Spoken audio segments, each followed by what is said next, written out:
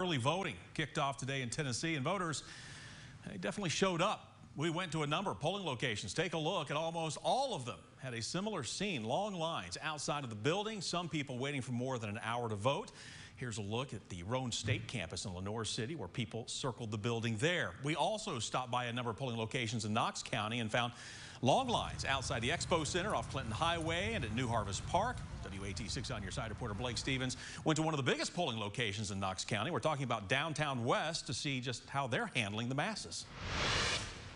I've spent a few hours at the downtown West early voting location, and I've watched a steady flow of voters come and get in line. Many of them have waited an hour and a half or 2 hours to cast their ballots, but they all tell me it's been worth it. From the moment it opened, there's been a line outside the downtown West voting location.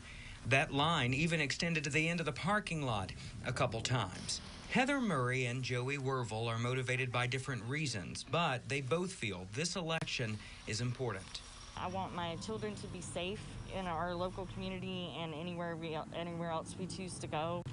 I want to feel like, you know, that the authorities on both the local and federal level have a handle on things. Making sure that we have health care, affordable health care for everyone, and